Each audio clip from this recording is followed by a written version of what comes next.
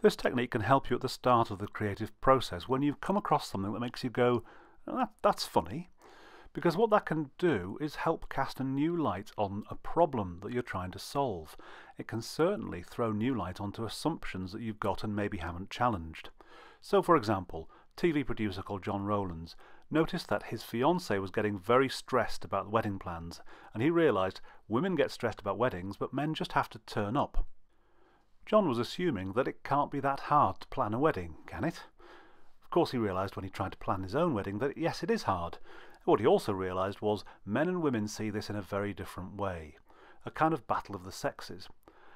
Now that insight helped John with his problem, which, as a TV producer, was how to come up with a successful show for young audiences.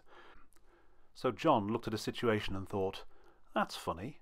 He challenged his assumptions, he looked at his problem in a new light and came up with some great ideas for a TV series called Don't Tell the Bride, and this modern day battle of the sexes ran for several series and even sold around the world.